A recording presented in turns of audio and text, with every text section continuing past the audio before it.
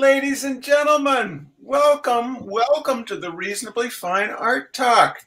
Today, I actually have my cat Charbonneau sitting directly in front of me, so if things go galley west in a minute, you'll know why. But anyway, it's a joy to have you with us, and it's a joy to have with us today two of my favorite people from the Avalon Foundation in Easton, Maryland, Jess and Al. Jess Bellis and Al Vaughn. Welcome, you guys.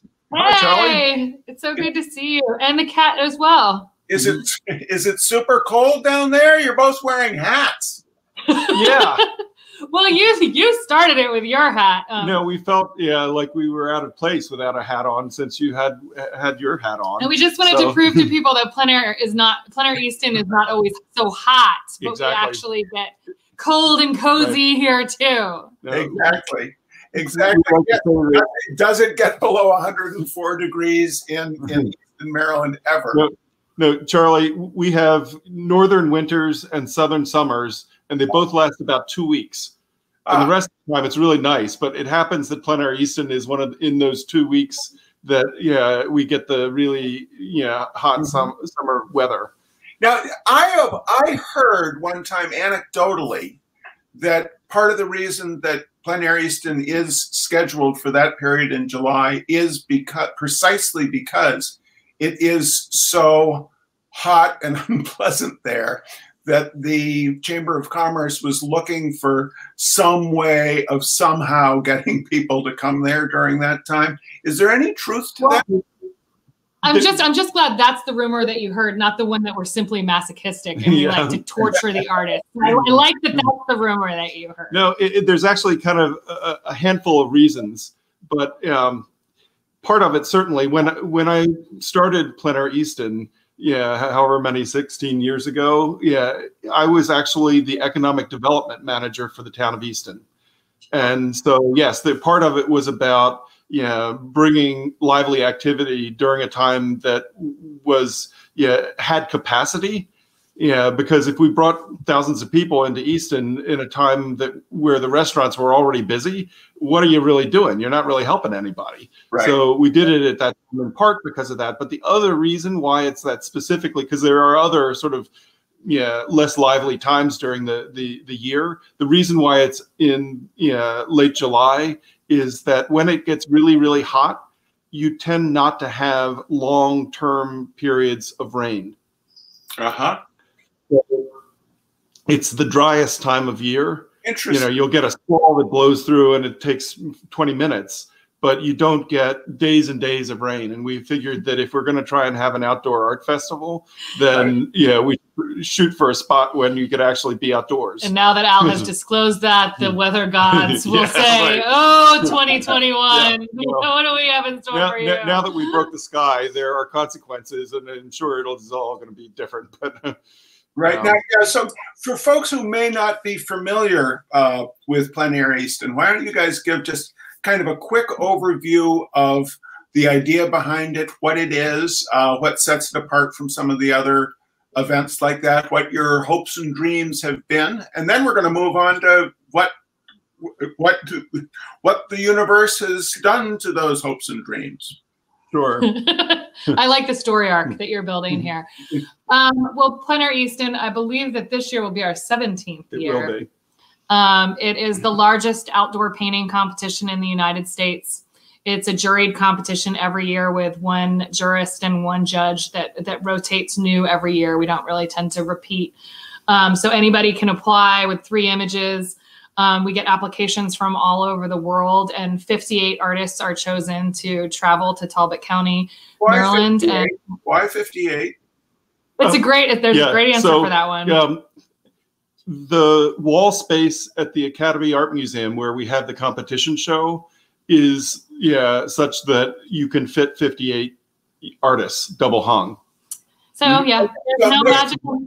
I just want to jump in there and say, ladies and gentlemen, that will give you an idea of how well organized this event is. They have figured out what their capacity is. They don't try to mess with that. They don't try to mess by moving, scooching in a little bit more and getting a little more in there or anything.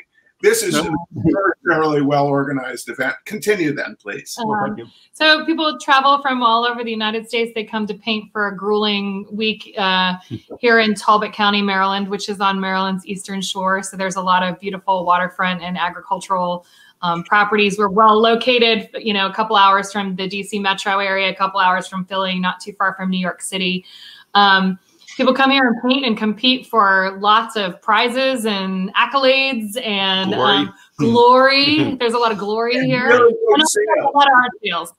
And really good sales. Now, one of the things that to me has always been interesting is that many of the plein air, or most of the plein air events that I have participated in, the organizations that put on these events are specifically painting, either painting groups or painting organizations, or it's a group that exists solely to put on the event. For you guys, it is either always been or has become a fundraiser for the Avalon, the larger Avalon Foundation. Is that correct? And I guess we have a little bit of a. We don't actually. We don't actually look at Plein Air Easton as a fundraiser. Yeah, we take in a certain amount of money because of the sponsors and the art sales and et cetera. But our organization would be so much smaller if we didn't do Plein Air Easton. It really just pays for itself. But what it does, it gives us. If you add in the labor and overhead to it, it basically allows us to have a much deeper bench, at the Avalon than we would if we were just doing the theater stuff. And so that gives the organization a level of capacity, and it also has a really important function just in a sort of cash flow standpoint, which is that our theater operations really are sort of a September through June time period. And it used to be for the organization before the plein air became a big thing that the summer was a really cash-strapped time period. And this way, we've sort of filled in that area, so we never are in a place where we have that big dip and are thinking about how are we going to pay the bills or whatever. No, I guess I would just like say it a little bit more specifically that the mission of the Avalon Foundation, which is the organization that employs Al and I that produces Plein Air Easton, its mission really is about community building. And the tool that the Avalon Foundation uses to build community is art. So while, Charlie has been a competing artist for years at Plein Air Easton, he's been juried in a number of times and traveled here to paint, for us, the event isn't actually all about the competition. It's about all the education that we're providing to our community members. It's about our local color exhibition. It is about the work that we do with the kids. Connections that are made between people. Again, Charlie introduced us as friends, and we are. And that is actually really important in terms of what we're trying to do, is making connections between people that end up having, who knows, but interesting results. And within our community and within the arts community, that's actually what we're out to do. So in terms of it being a fundraiser, again, what we feel like we can do is run a tight business where we're not losing money on the event, but be able to pour the resources into serving that mission, which is, again, to try to reunite and bring the community together. We're certainly proud of the event itself. I think we have really great sort of international acclaim at this point for the event itself. And I think we are different, Charlie, because we are event organizers. Like, we love art, we have art, we love artists, but we like to again, rock and roll too. Let's get back to let's get back to the bench that we talked about. You want to understand why Plein Air Easton is as organized as it is. It is because all of the people who work at the Avalon put on events. We have 160 live music events a year. We have the farmers market, the 4th of July. We blow up explosives in July also. I'm a really great party sometimes. All we do is organize events. And so that gives us a real advantage in terms of having the people that can think through those details and understand exactly how everything should work. Well, and having the deep community connections to be able to have multiple events in different parts of our community, ask different stakeholders to come to the table. You know, it's been really fun for 17 years. Yeah, people come to us through some door. Yeah, and it might be that they really love our fireworks event, you know? Right. And then we end up getting engaged with them and introducing them across all these things that we do. And again, it makes these connections that never would have happened otherwise. Right. So you've got a performance, you've got a theater, the Avalon Theater. You've got a smaller listening room, the Stoltz listening room. You coordinate the farmers market and you blow things up. Those are some of the things that we do. We run the Multicultural Festival for Talbot County. We have a television station, which is the community access television station, and it also covers all of the town and county council meetings. So we have we've actually in this COVID times been very involved in the emergency management system and communicating how everybody should be acting during these times. Again, the television station is. We do a whole heck of a lot of work with the schools, the local school system here, both in terms of outreach into the schools.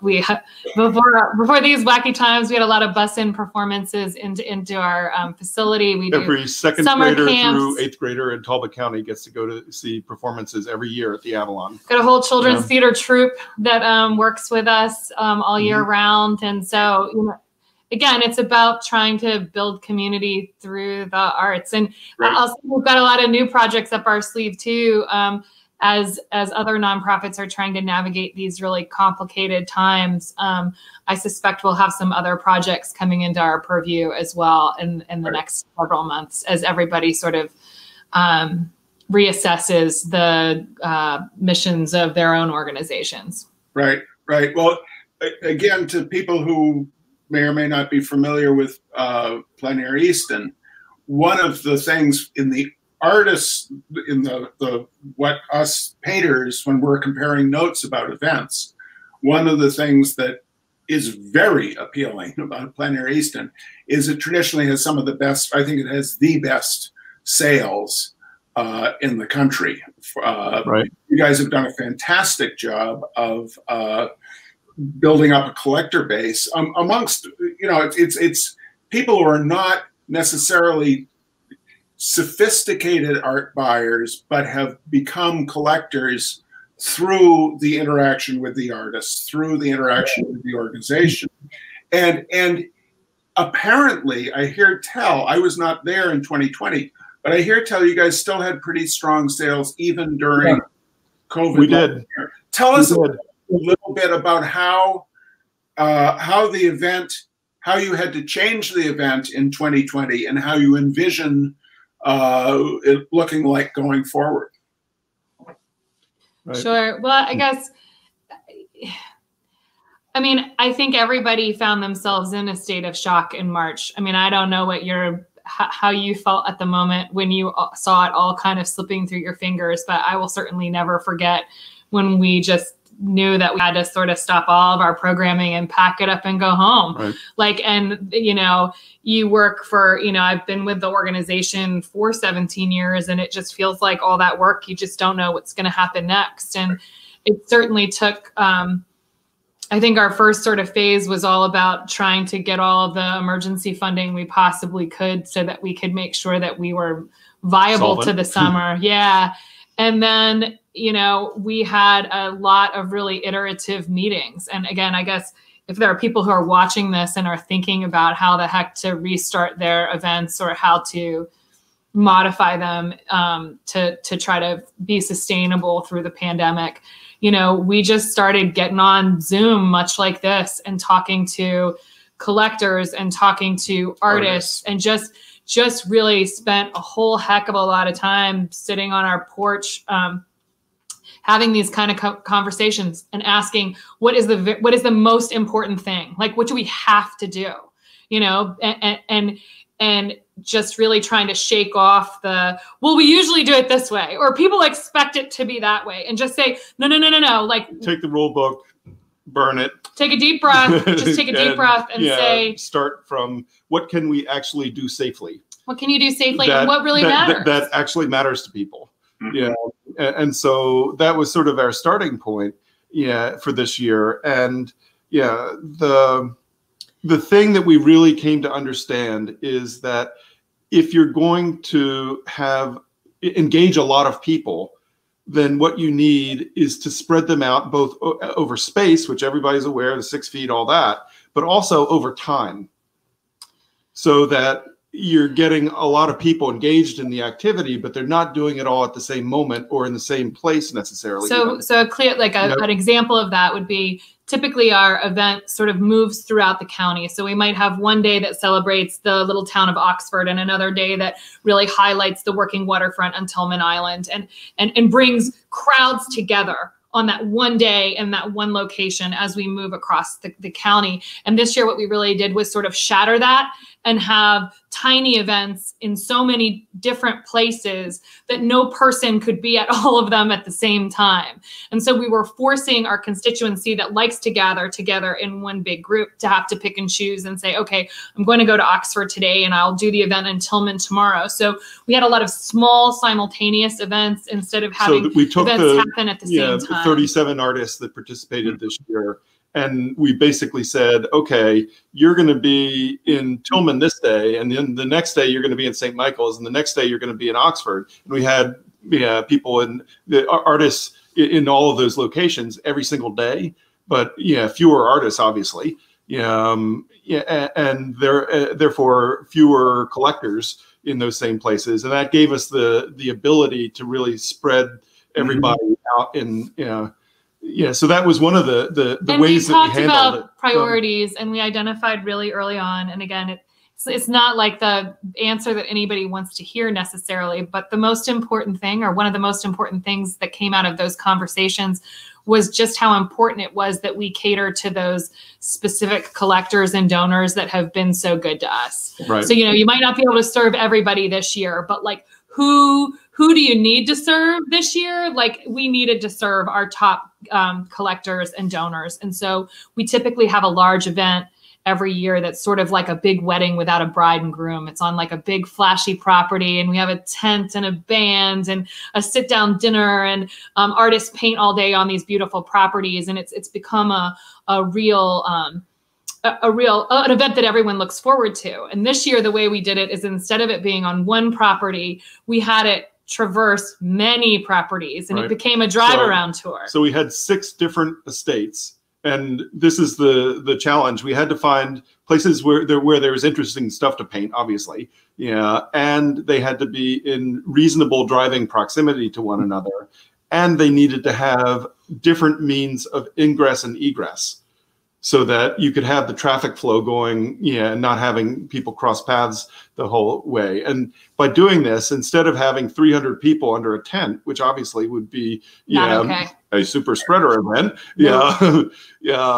we had the same number of people spread over all of these properties. And at any given property, there were a handful of artists painting in very picturesque locations, and you could stop and get out of your car and wear your mask and walk around. If you wanted to, or those people who were really practicing social distancing could stay in their cars and just actually drive through and see the paintings hung on boards that we put on either side of their car, so they never had to get out. And at the end, we had that meal that they expect in a cooler bag that was popped right into their trunk with the wine, so that they could come home and then, in a live stream way, see the artwork that was created, from the comfort of their own home. And that was an event that we were able to execute. Like, we knew we would be able to pull it off in everything but a full lockdown. So even though the restrictions were a little bit looser than we thought they might be when we got to be in July, we were able to have that really big event that was important for serving our donors at that time. I know there was a question that popped up on the screen, and I didn't have a chance to read it. There it is. Lockdowns open up events to a global audience. Do you see this maintained now going forward as part of the event? What was your, did you do a lot of, I know you've been doing a lot of social media stuff in years past. How did you grow that, and how will it grow going forward? Well, again, because we have that television station. I know, we were sort really of live streaming. You were on a live streamed TV show 2 years ago when we were there. And we've been doing a lot of podcasts and live streaming. We certainly want to continue to do that. And, you know, I guess I hope that through the media that we've been doing, we continue to grow that big audience. But mostly we want people, we want people to travel to Talbot County. We want to be that economic stimulus when it's safe to do so. We want artists to apply to participate, but we also think it's a great week to just come and spend on the Eastern Shore of Maryland and explore, especially if you are an art lover or you're somebody who aspires to participate in events like this. We have a lot of opportunities in a normal year for anybody to come and paint and learn and connect. And so, you know, you talk about aspirations, Charlie. You know, I want to continue to be a place where people come to learn and grow and connect around plein air painting. And, you know, how can we keep engaging that global audience? We're never going to stop the live streaming stuff we've done. We were doing it before the pandemic, but what do we really want? We want to know you. We want you to come to Easton and check out our event. We want you to come buy Charlie's artwork.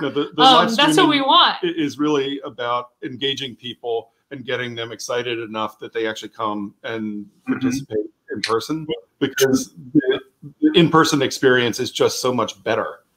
Right. Well, two things I'd like to say, address to that. One, I think a lot of the audience for my little thing is our painters who are becoming more serious about their practice.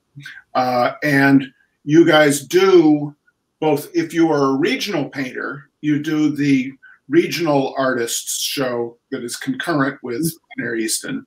You also have in the quick draw, which is on Saturday, which is a timed 2 or 3 hour event where you paint. There is the professional category, and then there's the open category. Is that correct? Also, actually, the whole dang thing is open, Charlie. Yeah. We allow anybody with $10 in ambition, to participate in our quick draw, which is an unusual thing. It is. One of the things why we're juried even is that we want that new up and coming person that we've never seen before to come in and blow everybody's socks off. And so we try to create opportunities where, it's not the old boys club, to get into the main competition. It's not the old boys club to be in our quick draw. Now, from a practical standpoint, who wins the big prizes in the quick draw? Mostly, it tends to be competition painters or alumni, just because they are the professional ones. But what have we had? I'm going to use the word major award, which sounds like very Christmas Story or something. But we certainly have had people who are not participating in the big competition itself win major awards at quick draw. Absolutely, it happens, and and often those people we start seeing, get into the main event over time too. I mean, but we have workshops during that week. We have a lot of free demos, and most of the educational content that we have during Plein Air Easton is free and open to the public. So, that was another thing that just had to really change this year, is we did a lot more of the stuff live streaming because we just couldn't have people gathered in a room. We had a couple of demos that we hosted in Oxford and on Tillman Island that were outdoors and paid, limited capacity, outdoors, and just because we had to sort of pivot to make sure we didn't have big crowds coming together. But what do we want in the future? We want big crowds again. Right. Well, what do you see? What's your crystal ball saying is going to happen in 2021? Right. I know. I wish we had all the answers for everybody. It really comes down to how quickly the vaccine gets out there and people's willingness to get vaccinated. That's going to turn the whole story. I mean, it's everybody's story, not just ours. But and who knows how quickly that will all happen. We are hopeful that we will have an event that is more like a normal event than what we did last year. And I don't believe that we will have our typical big plein air Easton again in 2021. I mean, I'm not wildly optimistic that it will feel like it has in years past. And I think we will have to continue to be creative and open, because safety is our number one priority. We certainly don't want anybody coming in and getting sick or getting someone else sick. So, the good news about plein air is that it is outdoors, where I think everybody feels safer and it is safer. And so I think we're already having conversations about how much more of our event could be outdoors with more people. But, I can guarantee you that we're going to do something, because we were able to pull something off in 2020. And again, you mentioned it, Charlie, we were just like really, really overwhelmed by the collectors that came out and supported, the artists who traveled, and the level of engagement that we have. I mean, I guess that's my optimism for artists that might be watching, like, who are feeling really like isolated and down right now. Like, there are people who have been staring at their walls for a year now, and they're sick of some of the stuff that's on there. And I think that they appreciate connection more. And I think that plein air painting is a way to really feel that connection with somebody else, and to a landscape that you really love. So I'm optimistic about plein air as a movement, the future of that, and just more people becoming engaged and interested and supporting. Well, another way that you guys are ahead of the curve, as it were, is that there's been a tradition at Plein Air Easton of a couple of the artists working very large. It tends to be larger scale than a lot of the plein air events. And I was just thinking about unanticipated consequences of, assuming there's going to be greater social distancing going forward. Probably does make sense to paint bigger if I'm doing a painting with an audience. If doing a 12 by 24, what is my view? The possible number of people who could witness that is going to be less than if I'm doing a 24 by 36, because so you probably will be having more big. I would think we may be seeing more bigger works. So what's the maximum that you folks allow? 36 by 42, I believe. Is the number. At the Academy, but again, 2021 is anybody's. Maybe we'll have a bigger space to be able to have our competition paintings. Again, we don't have all of the details out. Right. I think what the biggest obstacle that we're facing at the moment, if we're just like having an honest conversation amongst friends, is we're a juried competition, and making sure we've got new blood in there and giving people an opportunity is really a part of what we want to do. And because we knew that 2020 was not going to be the same event, we have extended invitations for everybody who got in 2020 to come and participate in 2021. And I believe that was the right move, but I have a lot of sort of cognitive dissonance about the people who just happened to not get in 2020. Then that's like a 2-year hiatus that they're being forced into. Right. And so, how can we create opportunities? Like, it goes back to the person who asked about global participation. How can we create opportunities that doesn't water down the experience of people who did get juried in, but maybe allows for an extra slot, or people who can't come in 2021. I think we're trying to work out how to re-engage people who now will have to have that 2-year pause. And so, that's kind of what we're thinking about now, because we want to look out for the whole community.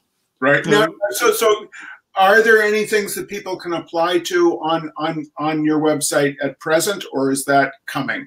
Not at this moment. Not right now, because again, we're not dropping a prospectus. We usually would at this time of year, Charlie, but we're not, because we really don't know how many slots we might have out there. And again, we had internal conversations. Do you go back to the alternate list? Do you, and again, I don't know if people are really ready to say whether they're coming in July. I mean, I don't know if I think I'm not going to put you on the spot, Charlie, but you certainly are one of those people with an invitation in 2021. If I get the vaccine, I'm wait, but you don't have that date in your calendar yet, do you? I wish. So, I wish. You know, what we can say is that last year we really proved that if you do come, it's worthwhile. Our art sales, interestingly, last year. Start with an order of magnitude of what our normal art sales are. I will. So the year prior, that is 2019, we sold $416,000 worth of artwork over the course of the event. And this year we sold 58% of that. Yeah, so our sales were way down, but only 58% of the artists turned up. So if you look at, you never know, some people have a good year, some people have a bad year, like that changes always. But yeah, the average sales for artists that actually came and participated this year were exactly what they would normally be. Fascinating. Fascinating. It kind of self-corrected, Charlie, Right.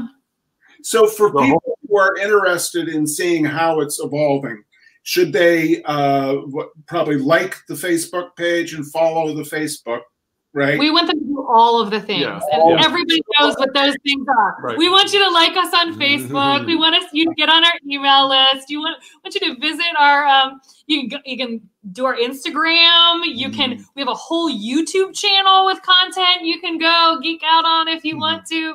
And you can find all of that stuff at pleinareaston.com. Or again, if you're interested in the broader work of the Avalon Foundation, which again has had to pivot 1 million ways. We built a whole new live music venue, an outdoor pavilion. We actually opened a music venue during a pandemic to try to keep the community engaged in the arts. So if you're interested in our more comprehensive programming, that's certainly avalonfoundation.org. And you can like us and friend us and do it all. Do all the things that people know how to do. It's out there too. All right. Well, thank you guys so much for taking a few minutes to talk about this. I would love to get into as a event producer myself, I would love to find out some of the other stuff you've been doing.